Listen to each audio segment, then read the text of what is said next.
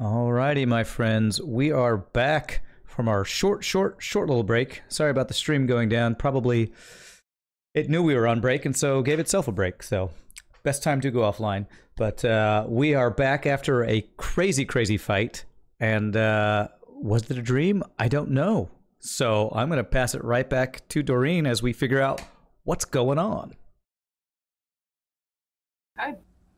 Yeah, so you guys have seemingly woken up from a dream back from wherever you were right before you found yourself in Durst Manor to begin with. There are a little bit of cloying details that have kind of stuck with you, but it's not entirely clear to you guys as of yet if this was a dream, a nightmare, maybe a step in another dimension. But I'll open it up to you guys. What would you guys like to do going forward? So Ulrich, checking his arm, he has the bruising from the attack from the armor. Mm-hmm. His jaw still sore. Yep. Then he immediately checks his pockets for the bones that he took, that were Lavinia's, secretly that he took from the house. Your pockets are empty. Empty. What about the scroll of spiritual weapon that he had? It's no longer there. Okay. Ulrich's going to contemplate for a moment. Evander, as he's like slowly coming out of this sleep or whatever, still is kind of just the name Rose is stuck in his mind. Can he, after seeing that hand fade away, does he have any memory of Rose? Oh, absolutely. Everything that you guys have experienced, you remember it. So you remember seeing Rose, you remember her calling you funny man, you remember the sound of her laugh and how she clung to you for safety. You remember going deep into that dungeon and that last fight, you remember very vividly. Lavender kind of wanted to just look up to Galen, because Galen is in his tavern room with him, correct?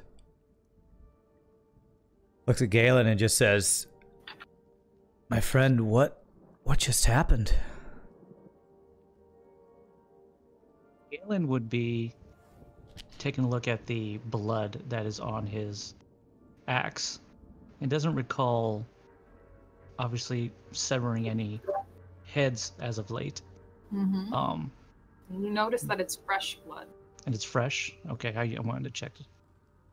I just look at Evander and I just go, "I don't know, laddie. But I don't like any of this, to be honest." Evander actually does want to quickly check his pack, because I believe at one point there was a harmonica that he had found that he had kind of put in his pocket. Can he check his pocket to see if that harmonica is there? Yeah, absolutely. You would check it and you would not find anything in your pocket. So he's just kind of contemplating and then just kind of put his head down in his hands as he's trying to process what just happened.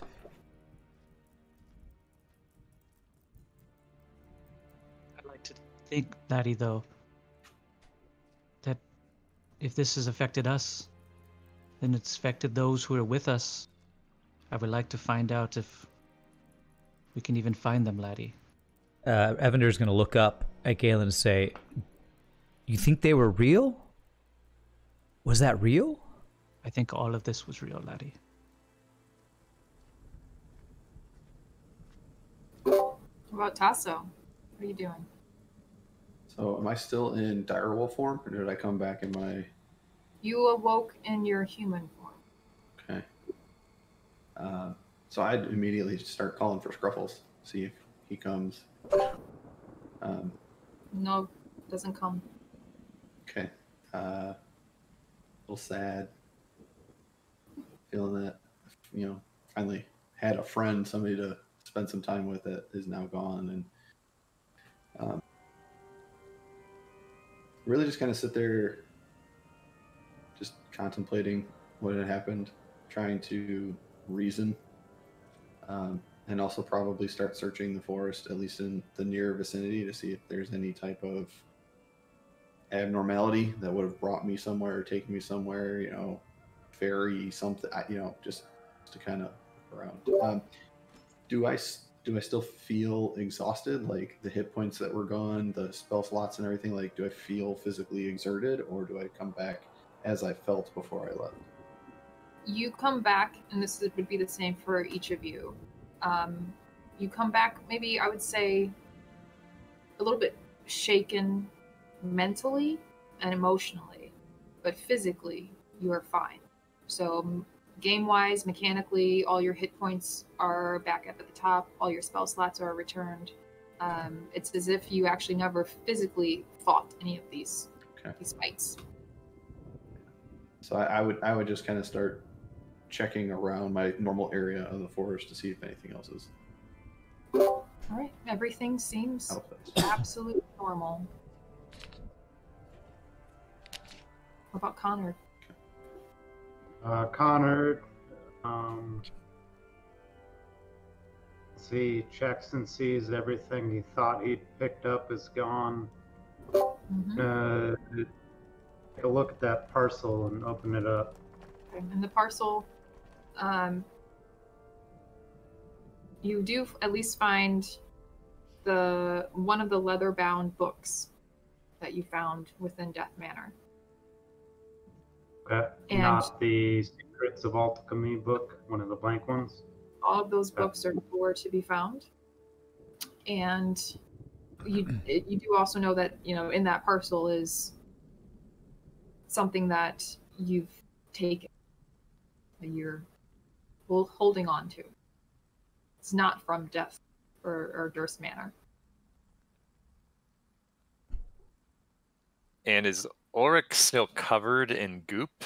How is there any residue from that undead mass? No, none of that is found on you. But you can maybe still feel it. Can taste it. Yeah. The back of your throat. The memory of it's very strong. So I'm gonna say you guys deal with these kind of feelings for a while, and eventually, like life does, it goes on, and time passes, you get back to your routine. Whatever uneasiness you had from whatever that experience was, again, you're kind of settled on, it's probably just a stupid nightmare that I had. Time passes, so a few weeks later, you find yourself wherever you normally would be. I would say it's probably about 3 weeks afterwards. I would imagine Evander and Galen, you're probably in a new inn. Yeah, new town. Or headed to a new town, I would say, probably. Tasso, probably still somewhere within your homeland forest. But Connor and Ulrich, where would you find yourselves? Ulrich would still be living his life, making his meager income the way that he... Gardening. Doing the gardening, living in the hovel on his landlord's property in the beggar's nest of Neverwinter. But when he has any moment of spare time, he has become obsessed with this experience. He's going to go to every library he can, find any book he can, read anything about this mist, about the Dursts, about Barovia, anything that he can find in these weeks that he's able to research. All right. We'll make note of that. He's going to constantly be looking out his window at night in case he sees any mists. He's very mist-wary right now. It's traumatized. Yes. I would like to say that Evander, as they go from town to town as they normally would, he probably wants to start keeping his ear open for... He heard the name Strahd while he was there, correct? Mm-hmm. He actually wants to start listening and asking for stories about a Strahd or a Lord Strahd, to see if he can start to get a feel to see if what it was real. He's still not sure it was actually real or not. Okay. All right. What about Connor? Conrad is going to be making his way back toward Citadel Adbar, but I don't think he would have made it in 3 weeks. Okay. All right. So, once again, you guys settle down for your evening. And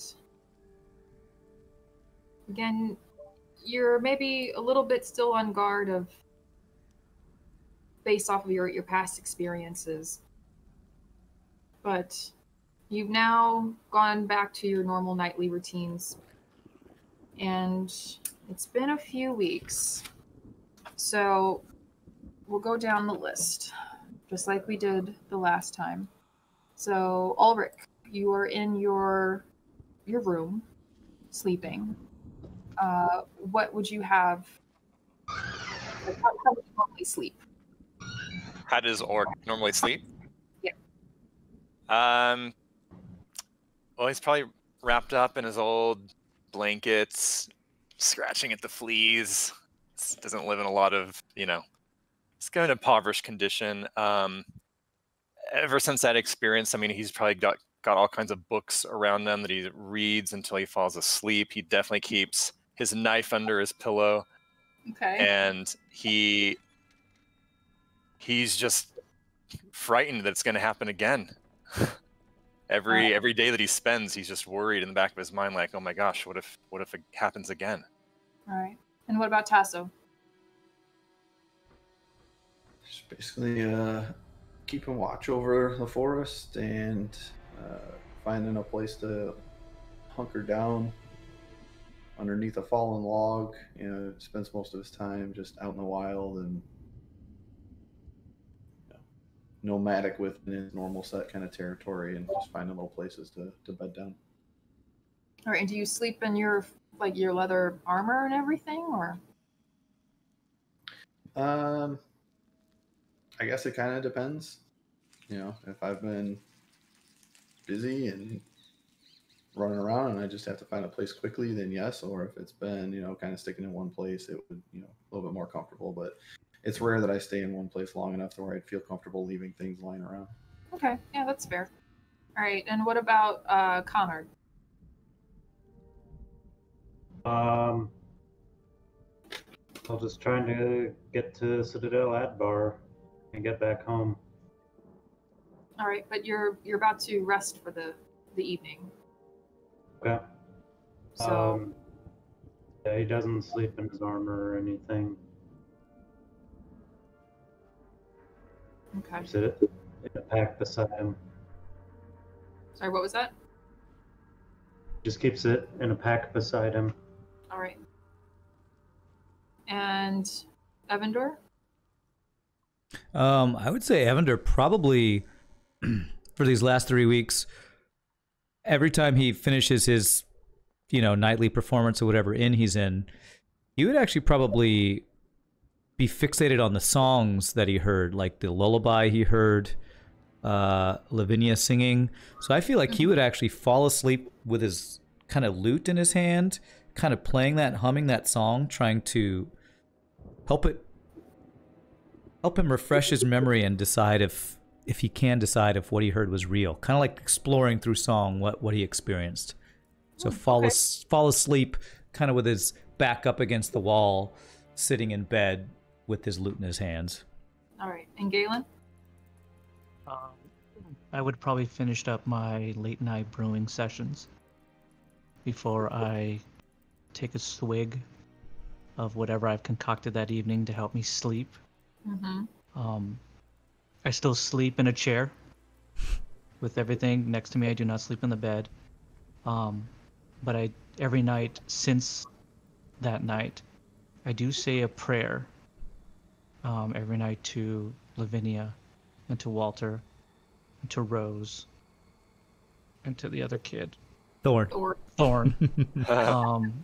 As well as to Ulrich, to Tasso, and to Connard, wherever they may be. Oh. Okay. All right. Oh, one thing I will say, Dungeon Master, of all the research Ulrich's been obsessing on, one thing in particular that he was really fixated on was the mention of dark powers, because that was the one thing that his mother had sort of alluded to that he remembers. So that's drawing the most of his attention. Okay. And where do you recall seeing that? Shoot, that's a good question. Where did that come up? I think it was when he was listening to the chanting on the lower levels. There was no, it was in the letter. It was in the letter that they found in the drawer where it first mentioned Strahd and Barovia, and there was like a Dark Powers reference. Okay. Yeah. Checking your knowledge. Yes. Yeah, I passed the test. All right. Okay. Thank you for that rundown. I appreciate it. And as you guys settle in for the evening, hoping that tonight will be free of nightmares. As you close your eyes, you can begin to feel your body relax and become loose and feel sleep kind of just cover you. You begin to see the gray mist shimmering in front of you.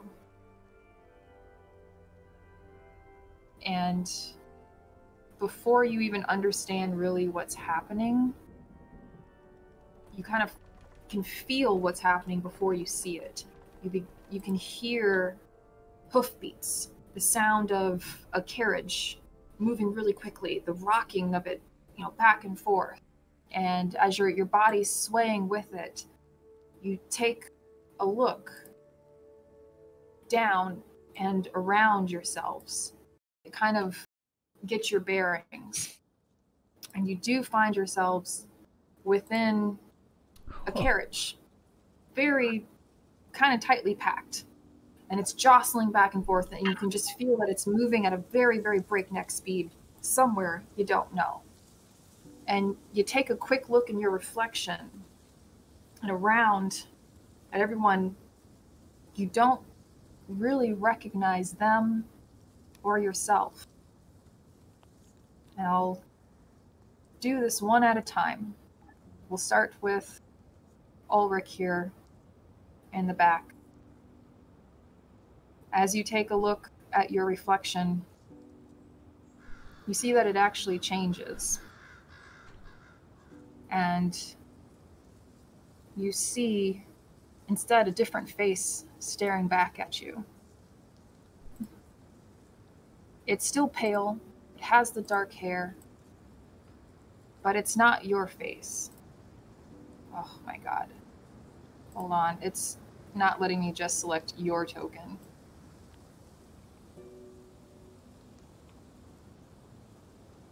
Oh my god.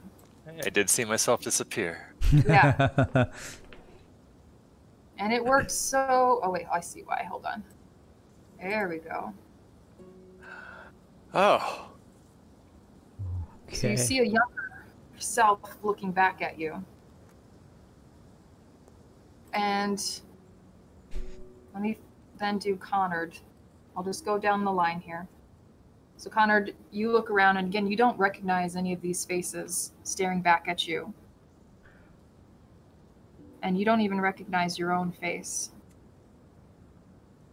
Which is, it changes from a dwarven, kind of rough-looking face to a young human man. What in the hells? And then Emendor. Yes. Was the carriage supposed to disappear too? I don't see a carriage anymore. That's fine. Okay. It was getting in the way of all of this, so I'll bring that back later. Sure. But you see yourself change from your half-elf self into a human man. Galen, again, rough-looking dwarf. And you see yourself in the reflection of the carriage windows. change to this wild-looking human man. Tasso, in the same vein.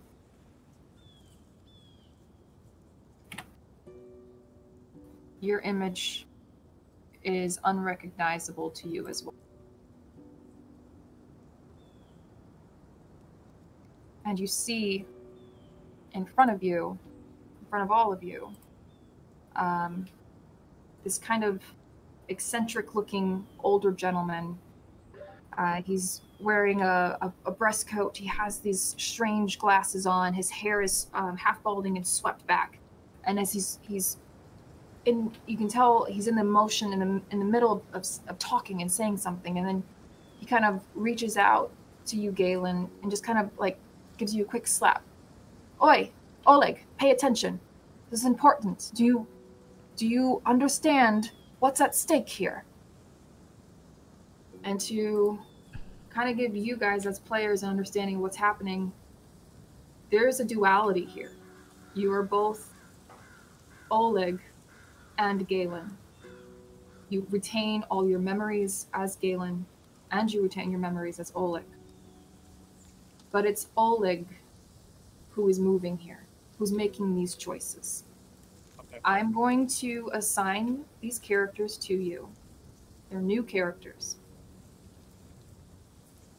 Let me do that first. Okay. Before we get into this. What's happening? I know. Crazy. Yes, so this is my Halloween trick or treat. Oh, okay. Very cool. So give me a moment. I didn't want to assign it to you guys before this moment, because then I was worried if you guys would get in there, you would see it, be like, oh my god, what's that? But I kept all your classes the same, so you don't have to learn everything new from scratch. Thank God. Cool. Yeah.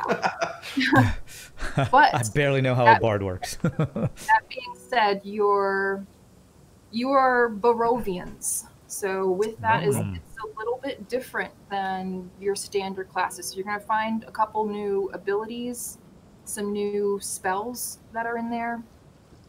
Where did I put the Halloween stuff here? Hold on. We'd like to file a formal complaint, though. I don't know why Tasso gets to be Gerard Butler, good looking, and the rest of us not necessarily as much. I got like an Aragorn look. I'm cool. I'm cool with it. Yeah, so what I figure is we'll just kind of set this up, and I'll give you time to look over everything before our next session. Sounds Very good. cool. Yeah. And this is going to be a very tight, constrained session next time. This isn't going to be something that we're going to continue beyond that one session, and I'll explain that later. But let me first edit everything in here. So Turul Vadu is going to be it is going to be you, Tasso. And I think for the most part, all these character tokens are pretty cool looking. Yeah. Merrick Polinsky is going to be Ulrich. I apologize, my computer's just a little bit slow, so it's moving at a snail pace here. So like I said, your class is the same. There's just going to be a little bit of extra stuff in there.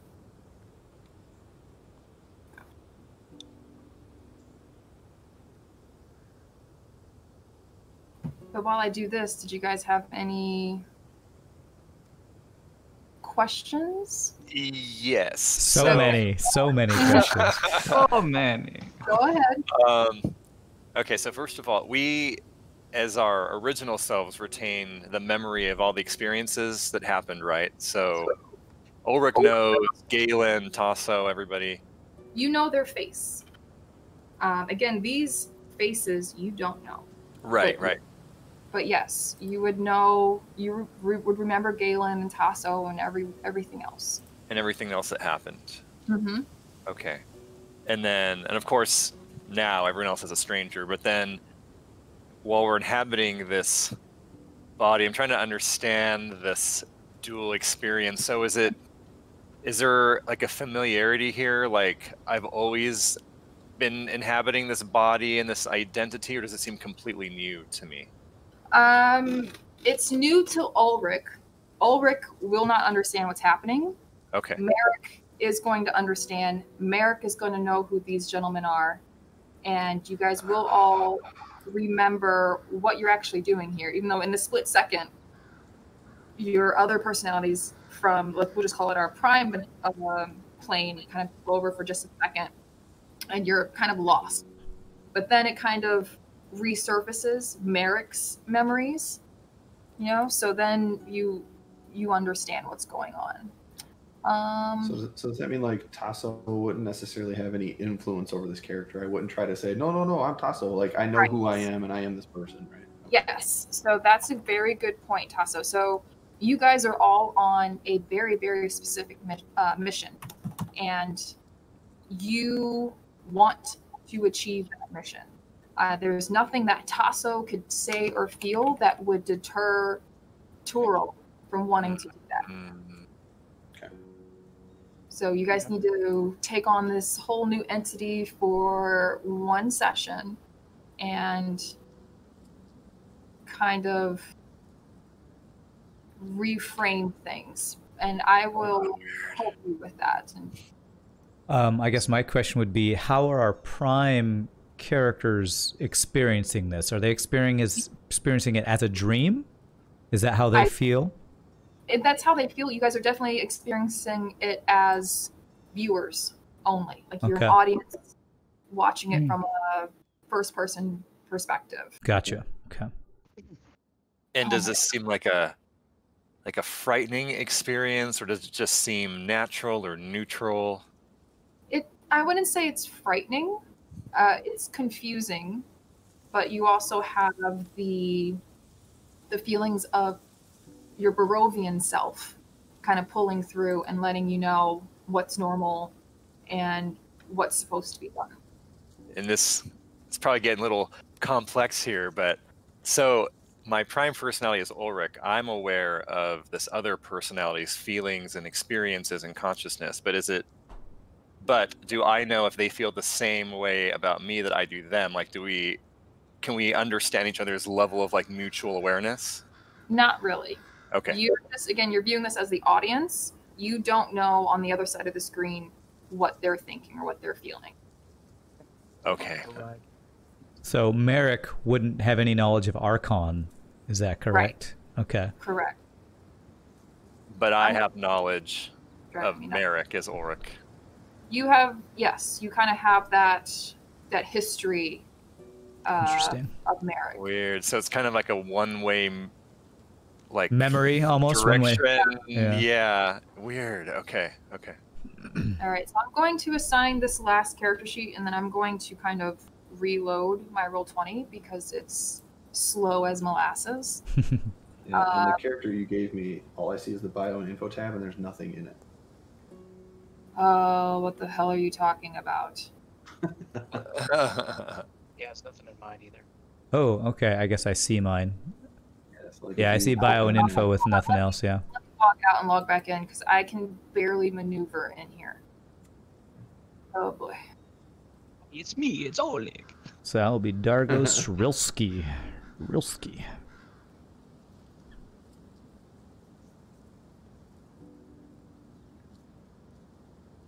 Okay. You just love Halloween so much, you got to give even our characters costumes. Yeah. So this is designed to be a one-shot. Held very, and again, it's a very, very tight timeline. And because we're reaching towards our end anyway, I will set this up for you guys. And I'll double check all your character sheets because I spent a lot of time prepping these. So if it didn't save right, I'm going to lose my mind. But you guys are going to have to take over these new characters. And I'll give you the premise real quick. As Rictavio, well, not Rictavio, hold on, what's his name? I don't know what's going on with my computer. But you recall that you are in this carriage because you've been picked by a very prominent vampire hunter to dispatch Strahd von Zarovich. He's picked you guys in particular. And again, it's because you guys are Barovians, you know, this isn't the first time there's been a revolt, a type of revolution to go against Strahd. However, normally, you know, a lot of Barovians would not bother doing something like this. They're far too scared and timid. They would never come up against Strahd in this manner. But you are different. And Van Richten has seen this in you, and he has helped hone your skills and prepare you as best as possible. And he's decided that tonight is the night. It has to happen. You guys need to make the first wave of attack upon the castle and find Strahd as quickly as possible, as the reinforcements then follow suit. So this is where you guys are headed. You understand that you're headed towards Ravenloft. You understand that you are headed to do battle with Strahd himself. And I'm doing this for multiple reasons. One, you guys, if your character sheets are correct, you will see that you are much higher level than you are in your regular selves. And this is to not only give you guys as players a little taste of what can be if we continue to play Curse of Strahd. I am also doing it because I want your characters to have kind of a clue on what they're in for, what to prepare for. And as players, you guys should know that too. And again, kind of DM player conversation here. Normally when I run games, I try to make it challenging for my players, but I don't want to I don't want it to be DM versus players. I'm putting that aside for Strahd because Strahd is a very, very different villain who is out to win. He's very strategic. So not that I want you guys to metagame, but as you guys progress through Barovia, I want you guys to have these conversations outside of me. So however you guys want to have conversations about what's going to happen when you meet Strahd as you guys get to that point, feel free to do that. So this is going to give you a little taste of what to expect. So essentially, our characters are going to have the memories of these other one-shot characters as a reflection of, we know what we're up against, or at least we've gotten a taste of what we're up against. We know we need to prepare, and you're fully okay with us taking table talk outside of sessions so that we can play chess against you. You should. You absolutely should. Because okay, I don't like it. I know the module. I know Strahd. I know he is that type of player who's going to learn your strengths and weaknesses and use them against you. And so it's only fair for you guys as players to kind of see that as well. That way, when it does finally come to fruition, you guys finally, as your proper characters, meet Strahd. I don't want you guys to be blindsided by anything. I don't want you guys to go out and look up the stat blocks and try to metagame Strahd. And even if you do, it's not going to be anything you find online. I'm making my own changes to it. This should give your characters an idea of, oh shit, this dude is very serious. So that's what I'm hoping for anyways. But yeah, absolutely. Go ahead and strategize if you want against Strahd, if you can. Well, sure. I'll be asking these guys okay, how do I build my bard if we're gonna fight against a frickin' super vampire? Yeah. And that's perfectly acceptable. You guys should be having those conversations anyway, especially if you're unsure. But it's also supposed to be a little bit fun, a little bit something out of the ordinary, a little bit of a break of what we have been doing, and then I just figure we'll see where it goes. And it is going to be very well contained within those 4 hours. It is a time limit, and all of that will be explained well, actually, it's probably better we're doing it now, so we don't have to take those 4 hours to do it. You will, I'm going to have a little timer. You will have 4 hours exactly to do what you need to do. And as you guys are continuing down this this road, you can see these very kind of dark, gloomy trees shrouded in mists. And Van Richten kind of like looks at you, Oleg. Do you remember? Do you remember what Madame Eva said? The fortunes. The fortunes.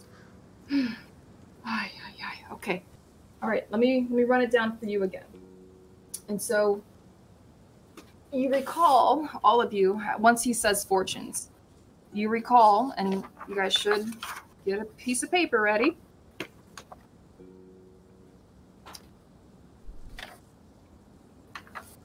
You recall that Madame Eva has dictated, has foretold the fortunes that we need to fight Strahd himself.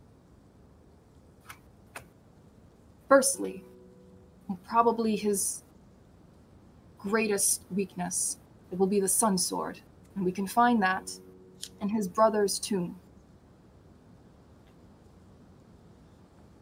And then he turns to, kind of looks back at you, Merrick. And the symbol of Ravenkind, Merrick, do you remember where that is? And he kind of just doesn't even wait for you to answer. The North Peak Tower, my men. Oh, you have got to remember this. And then the tomb of Strahd himself. That should be within his study. And he gets really close to you, Dargos, and says, Dargos, that's me. This may be the most important thing.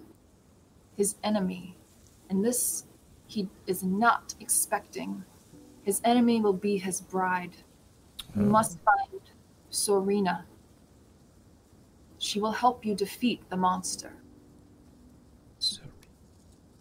And then, when you are ready, we're ready, we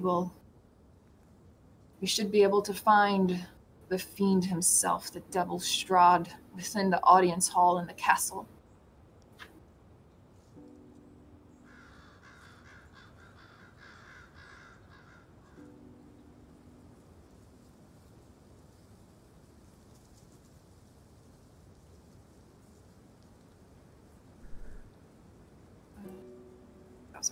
Okay. May I ask a potentially probing question? And if you as a DM don't want to answer it, you don't have to. Sure. But what was just laid out to this team, is this the same parameters that our primary team is going to need, or will... You'll have to wait and see for that. Okay. I don't want to give too much away. Right. I just didn't know how deep the rabbit hole went. Like if this was, something that was going to be very important to, our primary team, or if this is just part of what we're doing now. So. All right. I mean, I will tell you, at least that information I gave you is going to be very, very pertinent for our next session. Okay. Some of it is going to carry over. How much, that we'll have to wait and see what Madame Eva says during our telling. Okay. So this is all information that Madame Eva's fortunes told each of us. Is that correct? Madame Eva has told that to Rictavio here. Oh, okay. And he's then told it to you.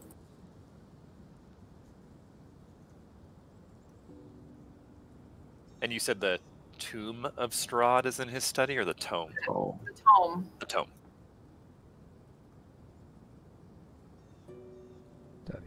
Okay. All right. So as you guys make your way to the castle, I will give you a moment for any just last general questions for, in character, out of character. Yeah. Is Merrick a boy? I can't tell from the portrait. Merrick is a boy. Okay. Just making sure.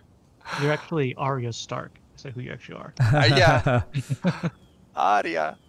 As he was telling us or reminding us of these fortunes, did it seem like these were individual tasks that we each had, or this is something we all work together on? He's made it very, very clear that you guys need to work as a group. Okay. The castle itself is a maze and laden with traps and monsters. Not, Strahd himself excluded. So you guys definitely should not break off alone. Okay. What was that? The North Peak Tower? North Peak Tower, yes. Peak or keep? Peak. Peak. Okay. Okay. What was that? The symbol of Ravenkind. Yes. The symbol of Ravenkind. Symbol of Ravenkind. You might go over this eventually, but will our characters have knowledge of where these places are within the keep before we get there? We won't. Okay. Nope. You guys have never visited the castle before. You've never been invited by Strahd. So you guys are kind of going in blind. Okay. And you mentioned that we... Sorry, go ahead. No, go on. Oh, you mentioned that we were referred to as vampire hunters. So my question... No? Okay. What Rictavio. And as you guys are making your way down this road, you can see that the castle looms ahead.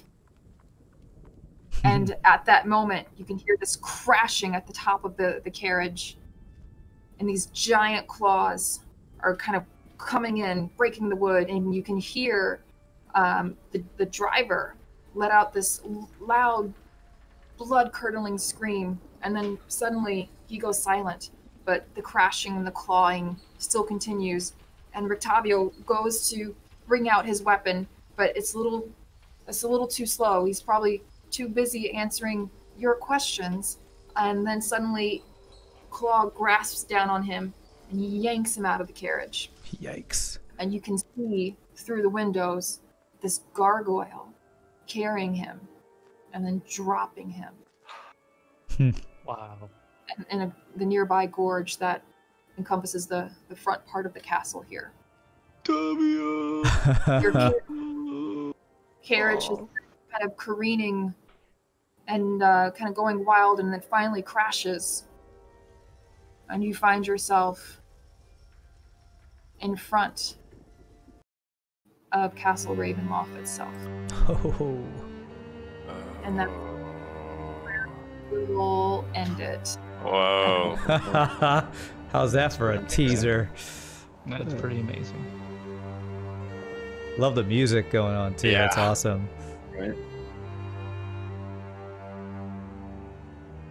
Yeah, so again, the music is tabletop audio. That little picture that you saw of Castle Ravenloft itself, that's also another just awesome creator that you can also find on Patreon. It's James RPG Art. He does a lot of... You'll see a lot of his work in a lot of Curse of Strahd streams. Like, it's everywhere. That was a cool... That was a great image with the lightning and everything. It's great. Yeah. Well, something to look forward to. But that's where I'm going to end this. And anything else, any other questions you guys probably have, we can discuss later. Okay. Sounds good. Well, thank you again, Dorreen, for an amazing stream. Thank you very much. That was a blast. At least Connor wasn't the one who was dying. It was Ulrich who was having a hard time. Oh, 3 times now. We also got to see Tasso in action with his shapeshifting. That was pretty awesome. Yeah. I didn't know he could do that. When I heard shapeshifter, I had no idea what that would entail, so that was pretty awesome. Well, that's just because I'm a druid. You haven't even seen the shifter part of my abilities yet. We haven't even seen it. That's amazing. Well, again, I'm going to say thank you again to Dorreen for doing an amazing job. I can't even imagine how much work it takes to put all this together in Roll20. So thank you for doing this. Thank you to Archon, to Jeremiah, to Scott, to Zach, and Dorreen, and from all of us here. I hope y'all had a great time. I look forward to 2 weeks from now getting to see our OP versions to to fight Strahd himself. So, hope y'all had a good time. We will see y'all next time. Peace out, happy gaming, and y'all have a great rest of your weekend. We'll see y'all next time. Later, all.